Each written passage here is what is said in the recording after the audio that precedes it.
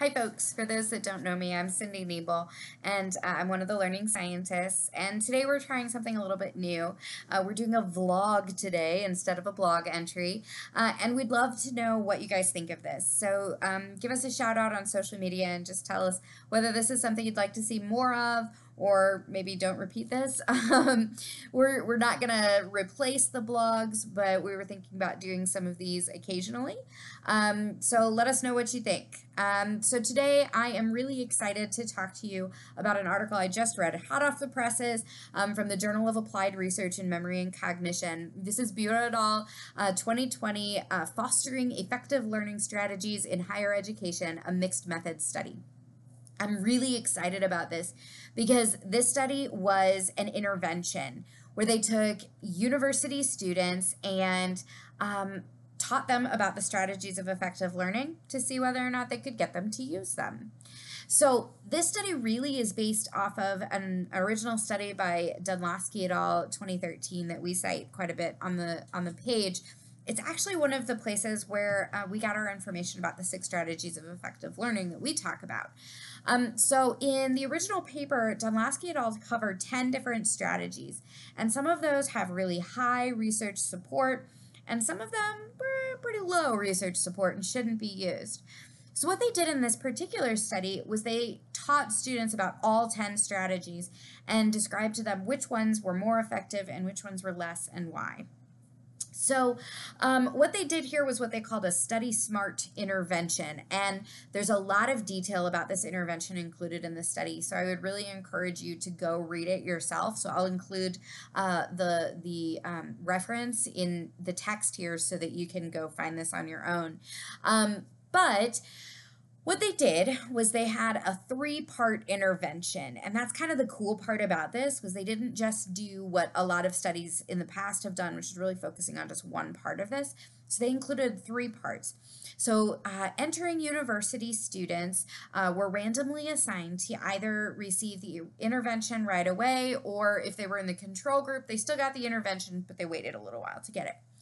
And so in weeks 2, 4, and 5 of this semester, they went through 2-hour training sessions where they were doing something different in each one. In week 2, they called this the awareness session. And in this session, they really were just showing students what these strategies were all about. So they gave them lots of information about all 10 strategies, talked about which ones were good, which ones were bad, and why. And then the next session in week 4 was the reflection session. And the reflection session included some reflective writing and some other activities really aimed at getting students to think about what strategies they are and are not using and why. And then the last session was what they called the experience session, where students were actually given some hands-on practice with the strategies. That they did some activities where they got to experience retrieval practice, for example. So they tried 2 different strategies, and then they could actually see that they did learn more with the more effective strategy. So again, they did this for 6 hours total, right? 2 hours for each of these sessions. And then they were testing the students on how much they had actually learned about the strategies and which are more effective than others. And then they asked them to tell them how much they were actually using these strategies on Likert scales. And then the last thing they did that I think is really kind of the meat of this study is they did a focus group where they asked students what they thought of the intervention, which strategies they were using, and why. So, not surprisingly, after 6 hours of learning about these different strategies, students did in fact know something more about these strategies than the control group. And they reported using these strategies more than the control group. So yay, that's what we would hope for in an intervention, but also might not be super surprising. What, again, I feel like is really the meat here is this focus group where they talked with students also about why they weren't using strategies. And in the end, they came up with sort of 3 different buckets for why students might not adopt learning strategies. The first bucket, if you will, were these internal factors. Things like, old habits die hard, and I really like the thing that I've been doing and it works for me and I'm not going to change that. Or a lack of discipline of, ugh, I know I'm supposed to space out study, but I don't feel like it kind of thing. So internal factors. The next was uncertainty. And uncertainty were things like I really didn't understand why these strategies are considered effective. I didn't really understand how to do them. I wasn't sure it was worth it given the effort that it was going to take. And I wasn't completely convinced that it would actually be better for me than the other strategies that I normally use. The last bucket, if you will, were external factors. These are things like, in my math class, I don't really see why I need to use dual coding.